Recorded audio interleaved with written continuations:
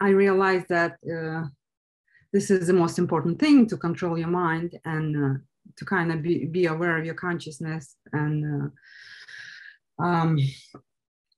because it's running around like 2-year-old child, and you need to have it like have it handy, useful, to do something useful for healing or anything else. And you answered most of my questions about it, but sometimes I'm during the day, like I found myself doing like here and there, like focusing intent, healing, stuff like this. And sometimes it's very easy. My mind is clear and I can do it and spend like 2 minutes on it and just move on and do something else.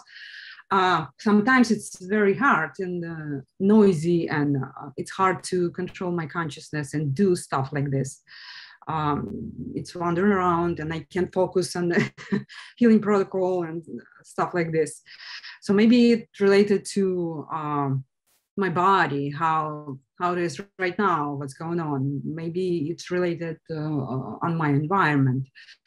And I'm wondering if it gets easier with time. Okay, yeah, it's right on the same subject. It is that unruly child running around, and any parent knows who's had an unruly child is that the first thing you do is you have to get them to settle down. You can't just grab a child who's in the middle of some kind of wild running around and say, all right, now we're going to do this. It's not going to work. First, you just have to hold them a little bit, and then you get them to focus, and you have to settle them down. Well, you have to do the same thing. You have to get yourself settled down. Now, with practice, that settling down only takes fractions of a second. It can happen almost instantly. Okay, which also happens to us as we grow up and aren't 2 years old anymore. We can kind of settle ourselves down pretty quickly, get focused. Okay, but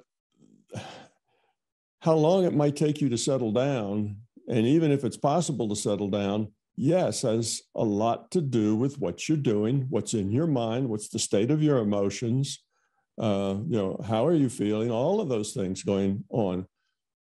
What just happened in the last 10 minutes of your day? If all that stuff is in an uproar, then settling down may be difficult, may take a little bit of time. So that's why you find that sometimes you just reach out and it's there. Other times you reach out and it's jumbled. It doesn't seem to be there. And that just takes practice. It's again, your mind is not yet disciplined to the point of settling and letting go. You see, everybody's life is full of stress. Everybody's life is full of, do this now. Yes, you have 6 hours worth of work and only half an hour to get it done in. Everybody's got that kind of pressure going on most of the time. And you have to be able to just let that go.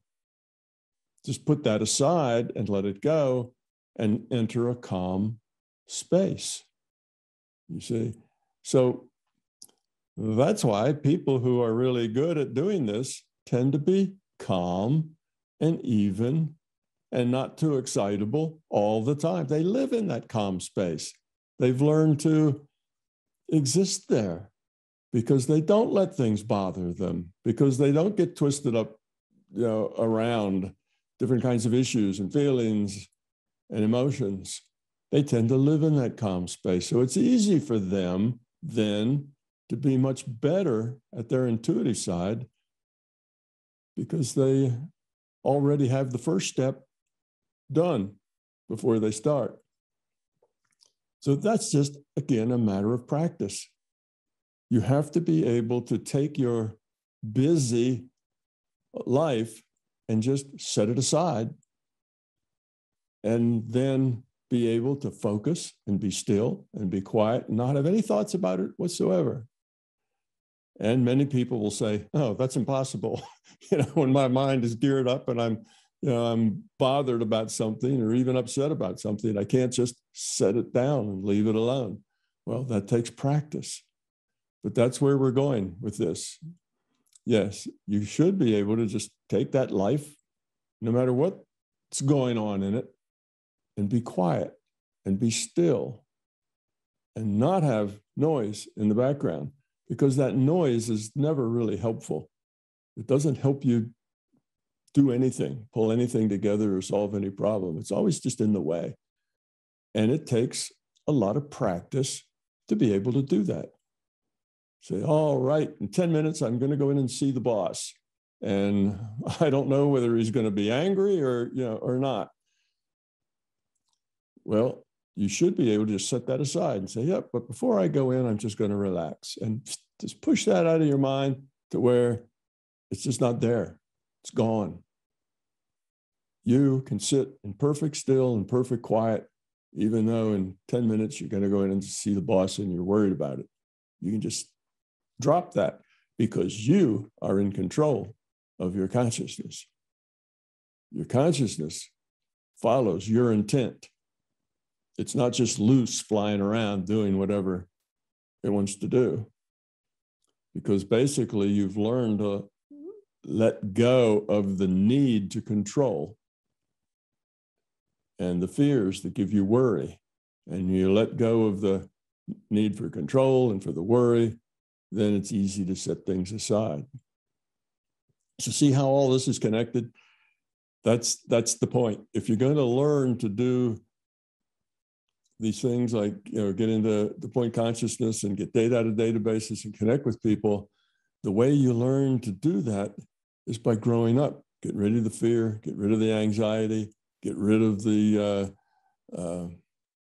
wildness in that mind, and just become whole and still.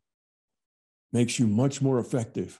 When you finally do go in and see the boss, you'll be so much more effective than if you go in there worried and fearful and on edge. So yes, that's what's going on. So it's all part of the same thing we've been talking about this morning. It's a matter of just practicing to the point that you can set all those worrisome things aside and just have no thoughts whatsoever. So point consciousness is a tool for learning how to focus your intent on what you want it focused on, and not let your intention and your mind just run around being upset or nervous or concerned or bothered or even entertained with other things. And when you can do that, now your focus is so much clearer and you're so much more effective at healing or remote viewing or other things. So yeah, it does have to do with your life and how you feel and what just happened in your day. But the more you practice, the less those things should be a factor. Thank you.